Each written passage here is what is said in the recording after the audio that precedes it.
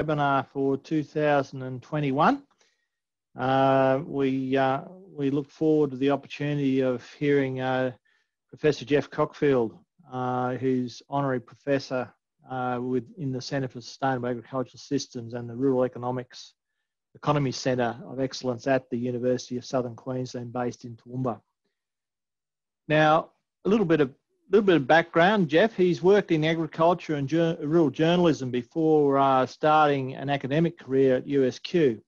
He taught public policy, environmental policy and economics, and held a number of leadership roles in the faculties and research centres and institutes.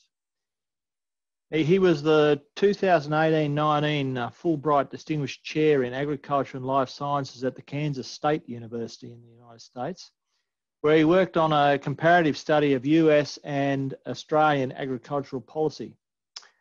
Recent research projects includes the economics of soil improvement treatments, assessing the adaptability of soil treatments, and cognitive perspectives on farm business decision making.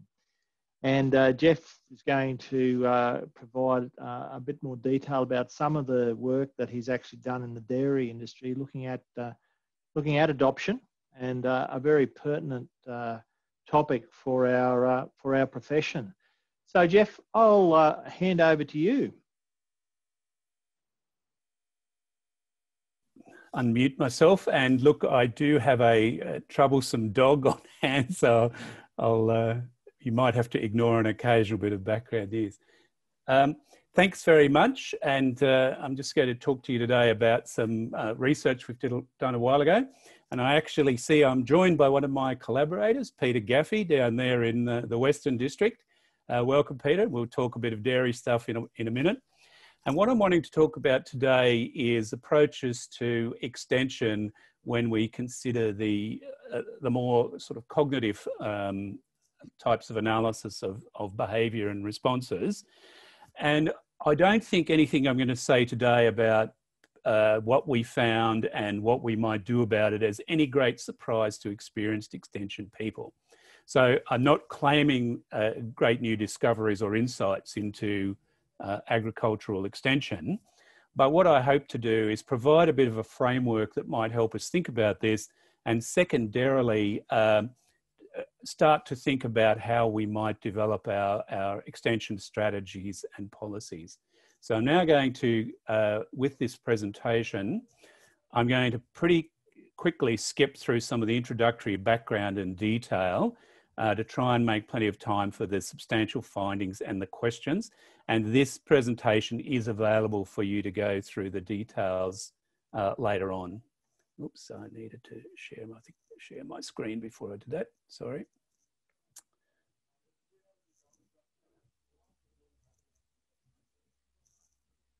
Share.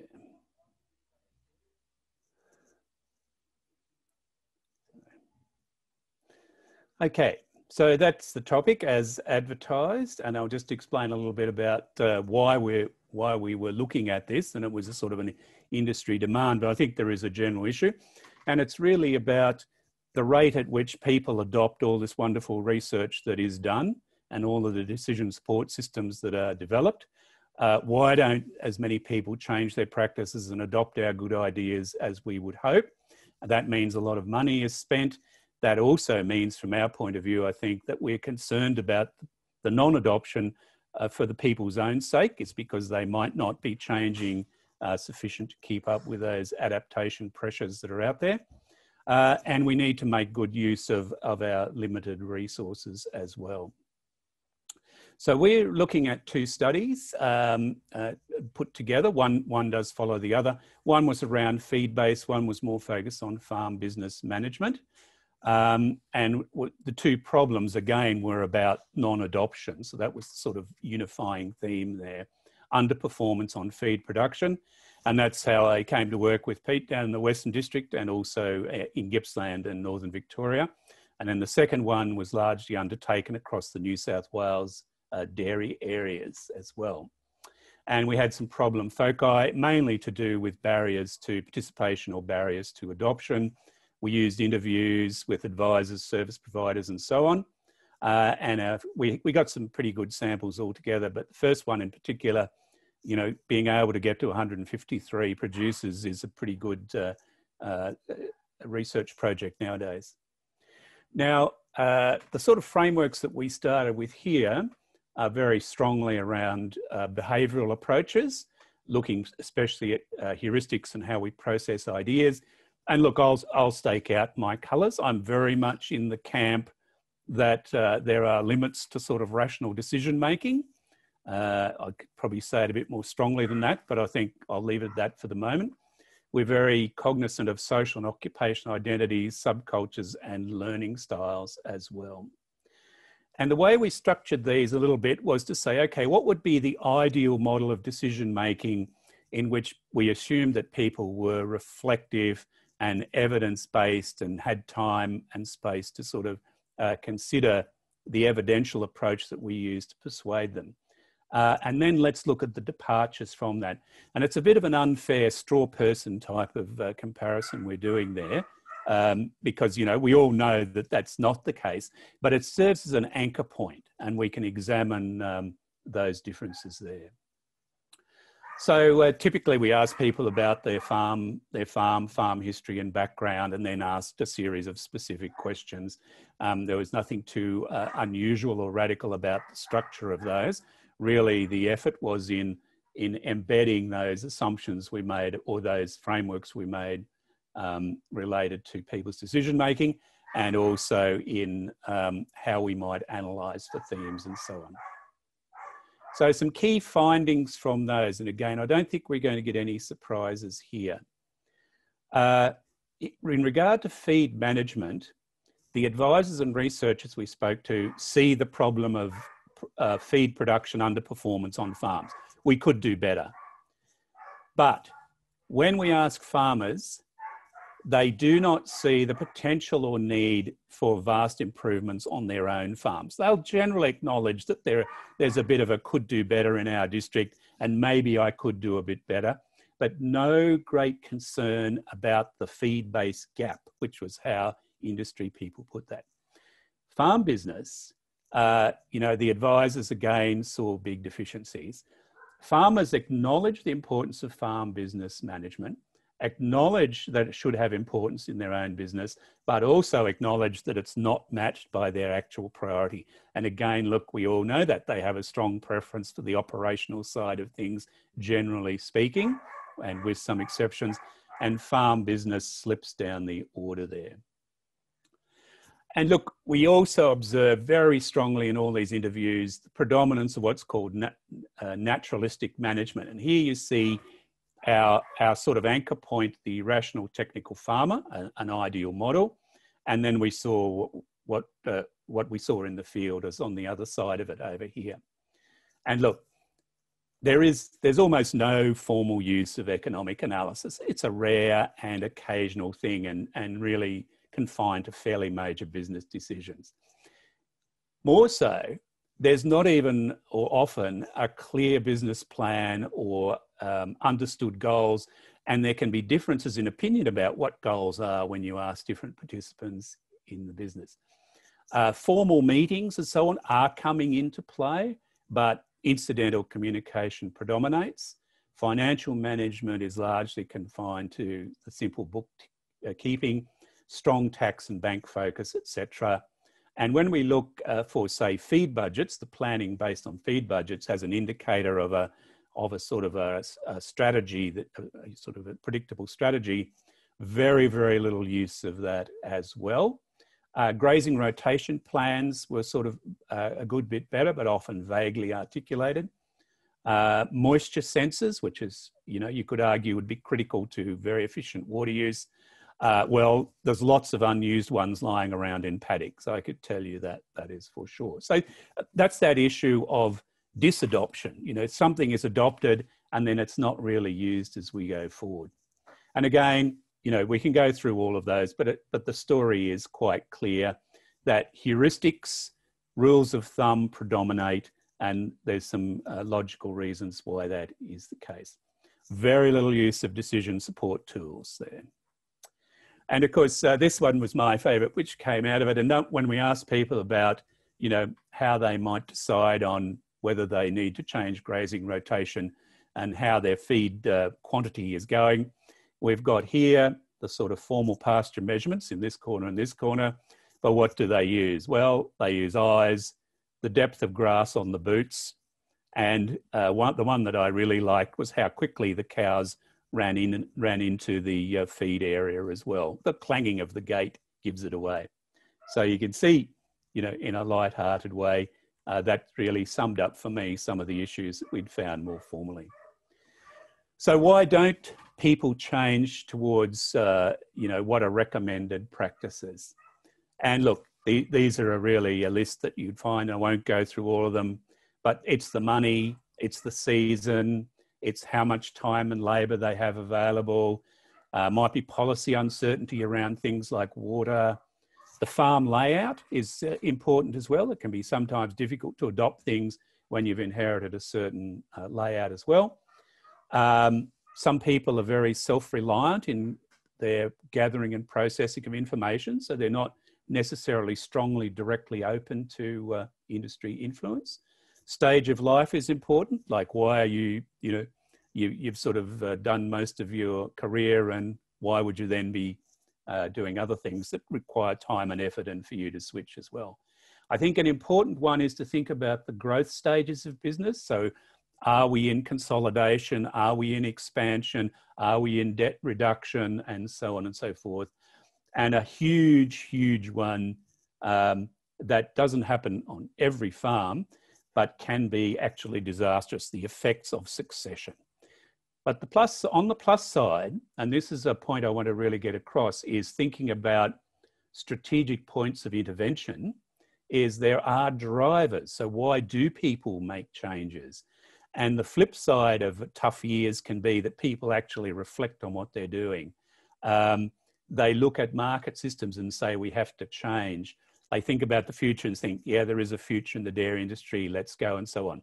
Generational change is a big driver. Someone comes in and there's not only new ideas, but there's kind of pressure to make the business produce more to cover more people and so on. What other farmers do, very important, and very important because even though I'm arguing that we're not necessarily big on rational decision-making, education, training and exposure to other ideas are still extremely important within that, and I'll talk more about that. And benchmarking, you know, through looking at what other people do and comparing is also influential. Not for everyone, but it is so. So I guess what I want to say is lots of barriers to change, but there are things which open up opportunities. And if we are familiar with the situation that farm business are in, then kinds of helpful intervention become more possible. Farm business management we're looking at here is what drives attention to farm business management. Consultants have a view that it's pressure, deregulation, and so on.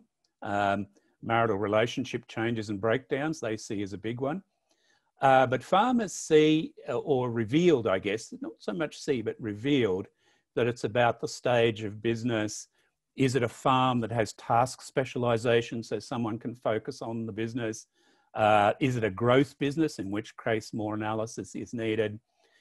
Who are our peers and our networks that influence us in that one? People, there's not a big number of people, but it was notable that people who came into the dairy industry from other industries, particularly sort of big managerial type industries, they do often have a different approach to analysis and evidence and planning and so on. And succession we talked about before, but also those learning experiences. It does, you know, there are sort of light bulb moments when dairy farmers go and look at cotton farmers in relation to their water use practices and so on. Those are very, very important in my view. What we then did was look at how do people decide in their decisions around major investment. And it isn't net present value. I could tell you that. It isn't net present value. The priority things are how farmers see the manageability of the system. Will it be more manageable? Will I be at the right size? And plenty of our farmers, you know, they go up a bit and down a bit to sort of find the right size in terms of cow numbers and area and so on. They do use a bit of an economic rule of thumb, which is around time to recover the investment, although that wouldn't be quite as formal as a cost-benefit type approach. Is someone I respect using it? What's the upfront cost? That's a huge one. It may pay in the long run, but that initial large expenditure is a significant barrier. So have they got the money? How the farm looks in the future? And one big one, which is a difficulty, is does it mean I have to employ more labour? And that is a big barrier for some people who do not really like to manage people very much. There are notable exceptions, but that is one. And interestingly, in formal economics, we talk about the value of the land and the return on that as part of the asset. That's a rare thought amongst the farmers we spoke to. Land is the base for farming, and then you see if you make the enterprise pay as well.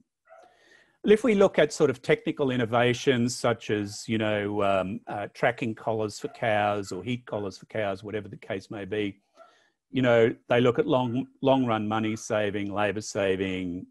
Does it work in our area? And do I like the technology? That's important as well. So, personal attachment to things can help with innovation. And operational things like, the buying feed and so on, we want to avoid stagnation, more gut feel, cash availability, and greater use of intuition and so on.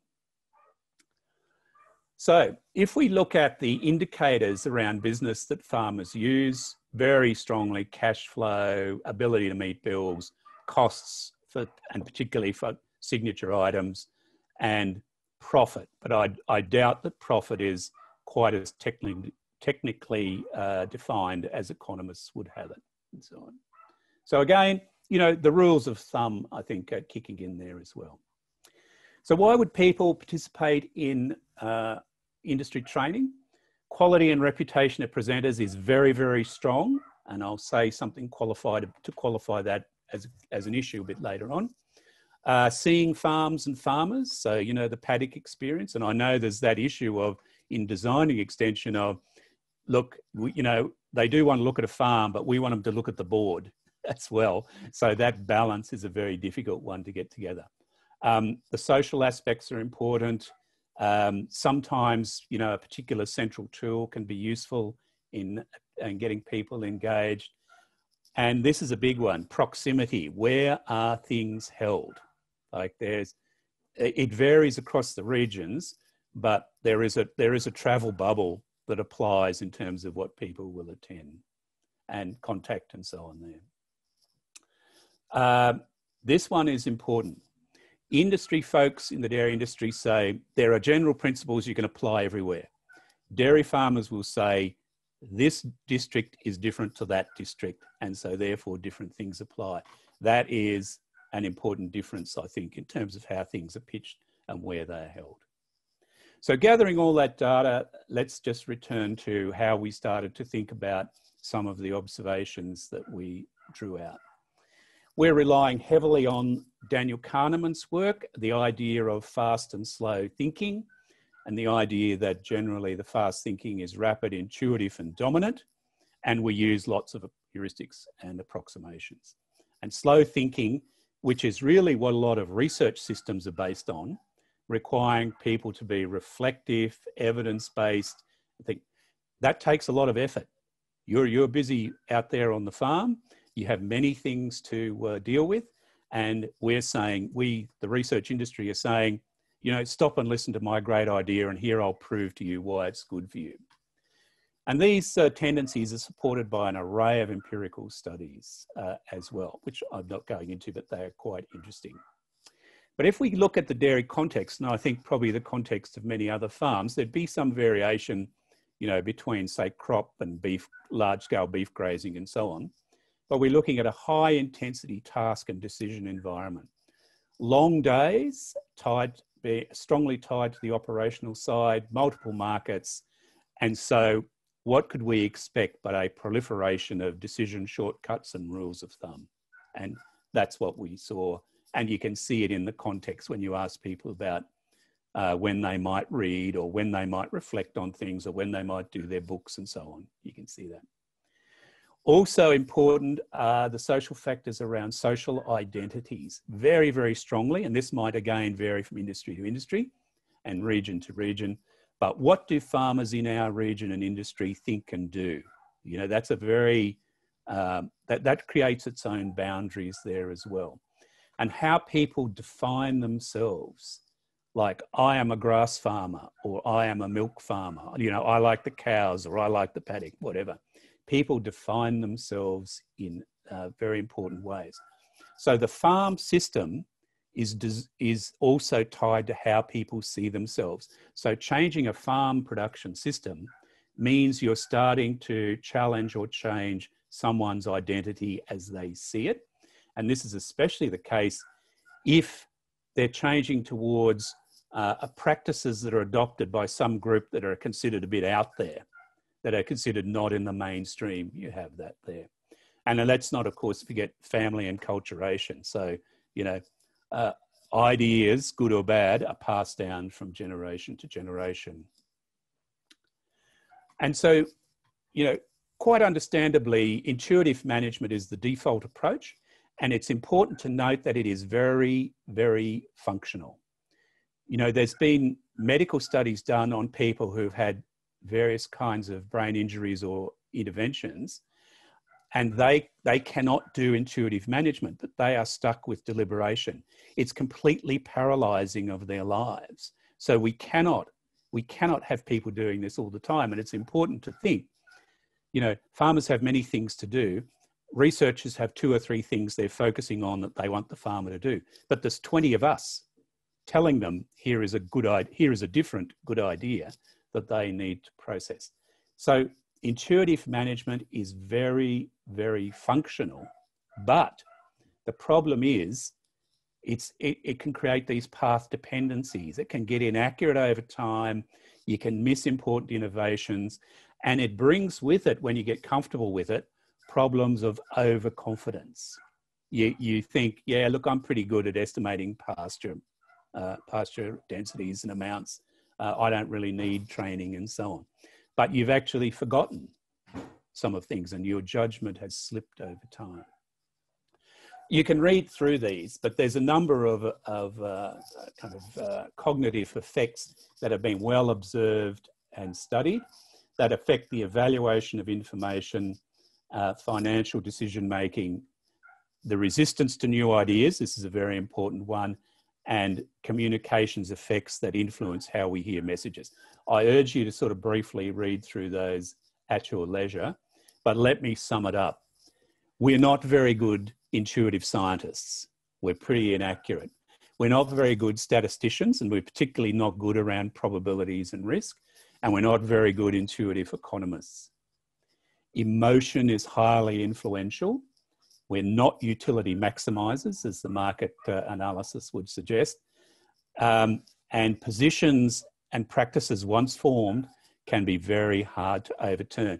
We have all these automatic defense mechanisms that spring into action when what we're doing is being challenged. We all know that. You know, everyone sat in lectures and had their dearest idea challenged, and straight away you start to generate the reasons why that person is wrong. So that's important. So implications and recommendations. Oops, sorry. Let me just go back a bit. Sorry. Well, just reinforcing some of the points I've already made, that we have some incompatibility around our paradigms, the way researchers work, the training they have, the focus they have versus the farm context and the farm background. So that's the first thing. But if we look at some of the decision-making models, and we have these things that feed into intuition, that then feeds into managerial ability and implementation managerial ability. What are the things that we can affect if we're talking from an extension thing? We can't do much about a person's intelligence, and we have limited impact on their experience. We have some, but limited impact. But what we can do is encourage reflection We can encourage observation of their own system. We can build technical knowledge. We can help them reflect on their own objectives. We can help them understand decision theory in a accessible way. And what I'm talking about here is starting to think about acknowledging the way people make decisions rather than pretending that it doesn't happen when we all know that it does. And we can influence their management style to some extent, and we can help them work with the feedback. So there are things we can do that contribute to strengthening intuition, not working against it necessarily, or at least incorporating into more reflective thinking. And we can think about those times that I started to talk about before where we can encourage that reflective thinking. When there are crises or family decisions, which can work the other way and be paralysing, using what peers are doing and saying, working through consultants and so on, getting people who come from outside industry, training and so on. So all of those things, there are opportunities for influencing the reflective thinking, getting people to think about what they're doing and the system they're operating. Now, advisors, you'll be pleased to know, are very influential, but there's kind of patchy use of them, ranging from integral part of the business to occasionally being brought in. And we observed a number of farm businesses that grow out of them. That's that sort of disadoption thing. Use an advisor for a while, then you think, I got the hang of it now, and I don't want to spare the cash, so I'll do that. We've come up to a bit of a crisis, we'll get someone back in. So that usage can be quite patchy. And what I observed is that sometimes the influence of advisors is like joining a team or a club. Some might almost say cult in things, and I think there are some issues around that. They're highly influential, but something about many of the advisors we spoke to is they don't use industry research very directly. More often they recycle the practices of what they see as top farmers. So when we're pushing our research out there and think, we know farmers are busy and use that intuitive management, so let's get to their advisors. Well, we probably need to be sure the advisors are taking up research as well, and if not, have a bit of a think about that. So what might we do to help with the extension systems?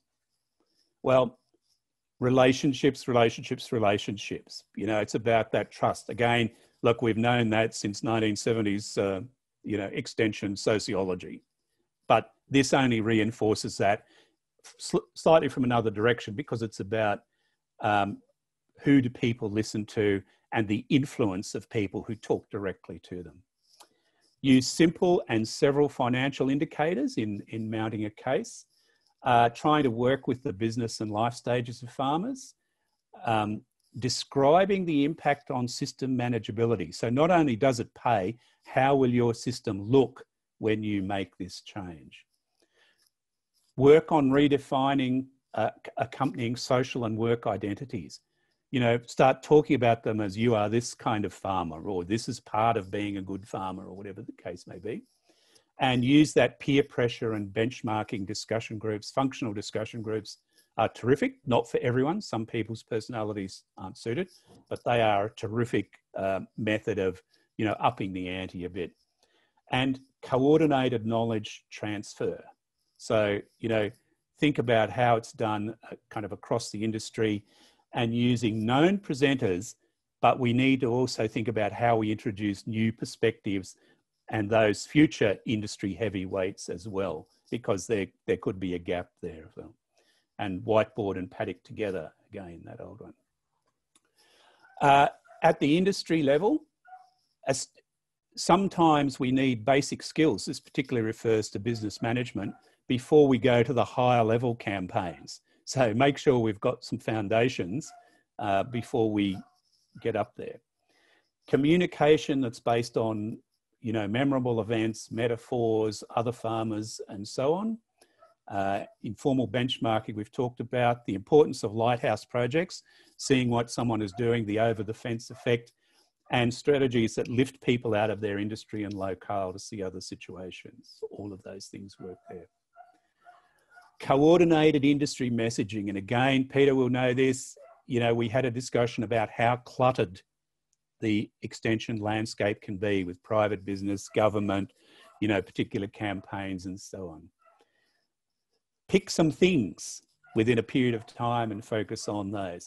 We have to also manage funders and providers' expectations, and this was evident. Funders want us to intervene and convert people. Conduct a program, people will be changed, let's move on to the next issue. It is not a conversion process. You cannot do a conversion process in one hit. Lifelong learning we're talking about here, and also coming back to reinforce messages and approaches that were learnt in an earlier period because of that maladoption, disadoption, cognitive drift, and so on. Think about how much money is spent on decision support tools and think very carefully about likely effect. And you need multiple communication pathways. Surprisingly, you cannot guess as to what types of people use what types of communication pathways. It's not all the young will have social media. So we need to be very, very multi-strand in that.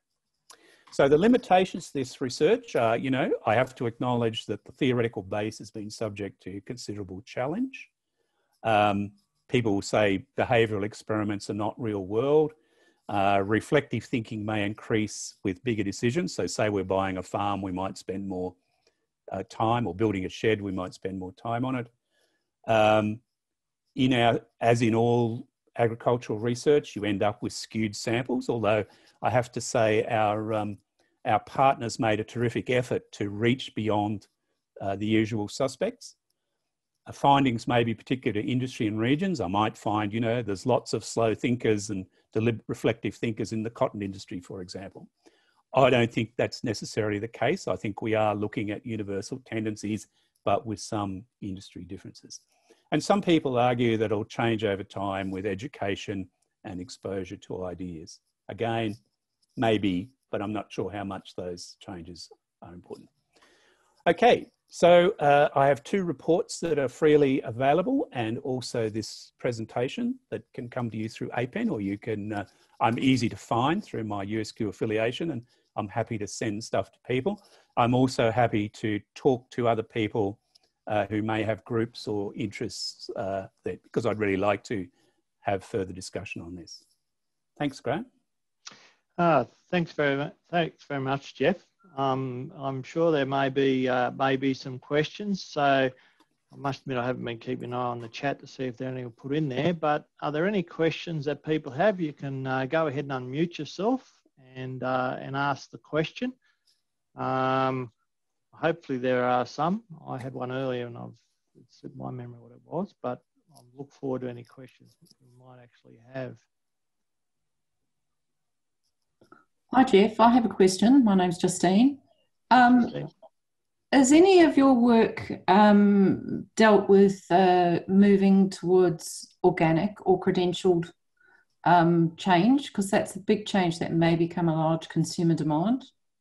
I'm asking because I'm working with AWRI, and I'm a Masters of Business, Agricultural Business student at Melbourne Uni, as well as running a wine industry business myself. So, yeah, it's a good question, and what we did get into that a little bit, and it was mainly related to when we discussed people's goals and how they saw the farms in the future, and so then organics would come into discussion there. Look, it's a small number, so I'd be careful about making any generalizations from it.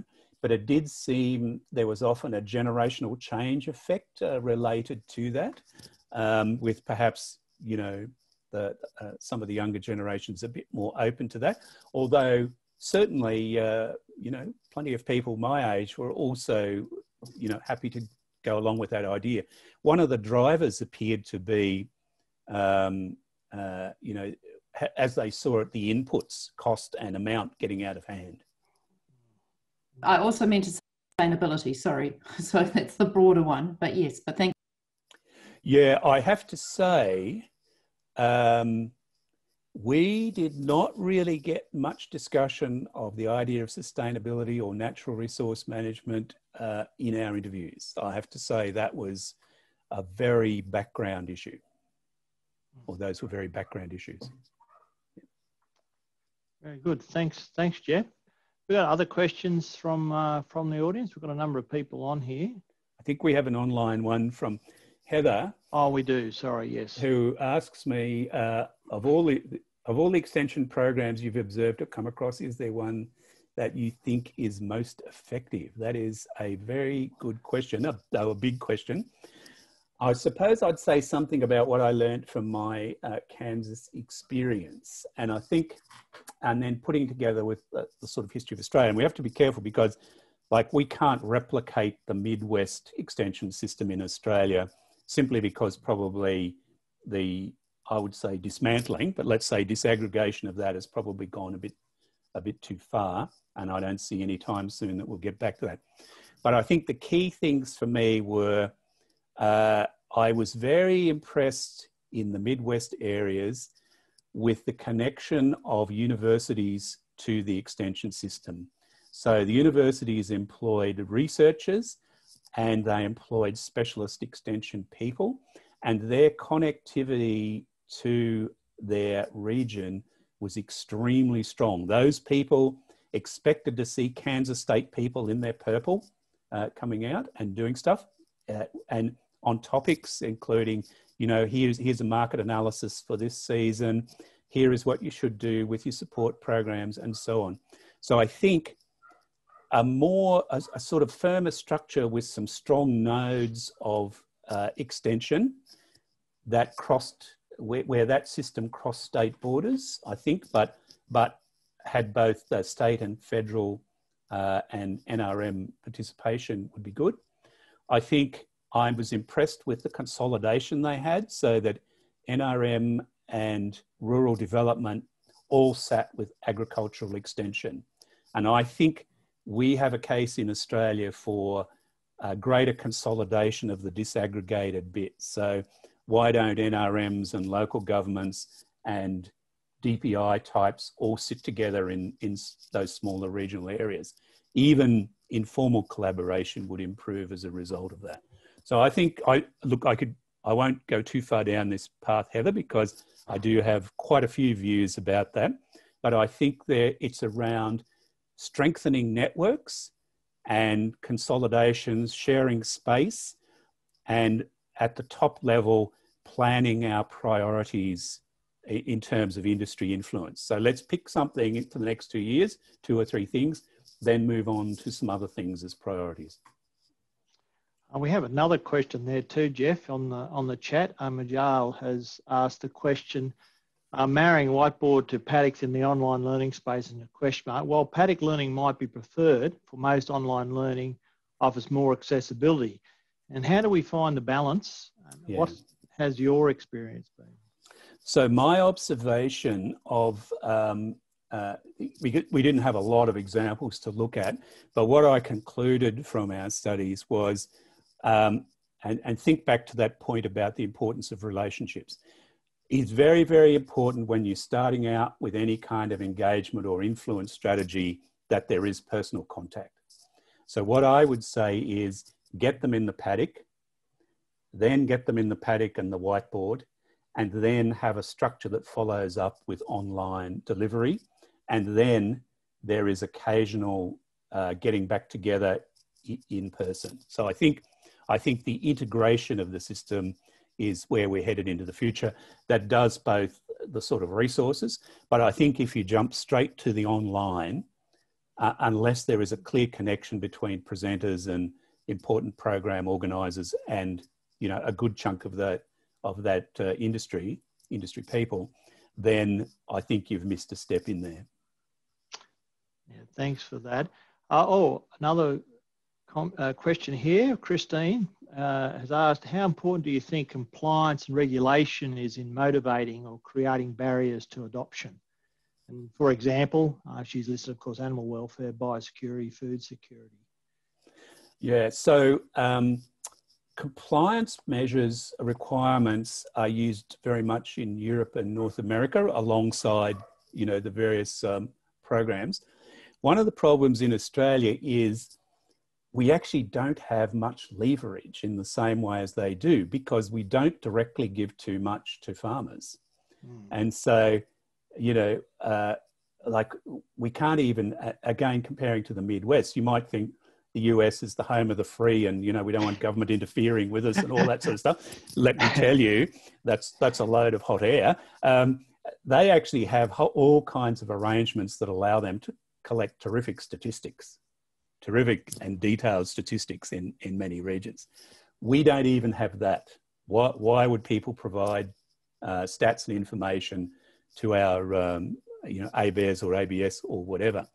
So the leverage is important. Sure, you know, compliance is important in terms of adoption, where, you know, we talk about animal health practices and other things. So that, and animal welfare and so on, people do that. And it is true that compliance can lead, so that changes of attitude can follow compliance, if you like. You do it because it's a regulation, and you can come to say, okay, well, you know, things are running better. But I think we are a bit limited in terms of the levers we have on that one. Thanks for that, Geoff. I'm looking for any other questions that might be coming through. I'll just Marianne. Sorry, I've got a question. Thanks, Geoff. As extension people and researchers, how do you get people to suspend their beliefs about this is the best thing since sliced bread and you should be doing it, and actually try and get people to say, look, it's their choice, it's their decision, and all you can try and do is influence that, rather than say you should be doing this or you should be doing it and you're an idiot if you're not doing it. So how do we get over that thinking of the people who are trying to sell it? Yeah, and often, I mean, my experience is that that's more attitude that you see further up in the, you know, the extension network. I think that's less the attitude where people are kind of frontline extension people. But I think there are three aspects that I'd be looking at there. One is I would actually make industry folks, research and extension folks, very aware of the degree of non-adoption that occurs. Like, I think we have to smack them in the face with the reality that there's a whole lot of work going on, a whole lot of money being spent that has, at least to date, gone nowhere. So I think that's the first step that I would take. And I guess some of what I'm on about is really trying to say that as well. Second, I would start getting people into a discussion about this is how people make decisions, and this is why, and it's very understandable. You know, intuitive management is not wrong. It is the reality, and it's understandable why they do it. So you have to work with it, not against it. And then third, I think that systemic argument I put earlier, talking about how we've got two paradigms going here, and you in your private life don't act like this rational person. It's just that you do to some extent in your public life, in terms that you focus on something and present evidence and so on. And then but you're expecting someone to behave differently to what most of us do. That is patently ridiculous. And so I think it's that if we can get people to acknowledge what's going on, then start to work with, not against, the reality of, you know, normal cognitive behaviour. Thanks, Geoff, for that. Have we any other questions? I think our plan was to wrap this up after 45 minutes. We're nearly there now. Got a raised hand. Oh, have we? Oh, should be looking, shouldn't I? Yes, Roy. Yeah, thanks, Geoff. I think what you said is excellent. I think you shouldn't put yourself down about cognitive stuff. The last 2017 and 2019, the Nobel Prizes for economics have been from behavioural economists, not to mention Kahneman having got one himself. So I think the thing is saying. But what I'd like you to expand on is the principle, often in my view, but whether you agree, is that a lot of the reasons things aren't adopted is they weren't developed in a way that makes them suitable for farmers and many farmers to adopt. So often we say, oh, only 20% adopted, but often it may be, only suited to 40%. So you've got any comments on that sort of issue? Yeah, well, look, we really have to look. I think some of the next stage of social research is to do with, sorry,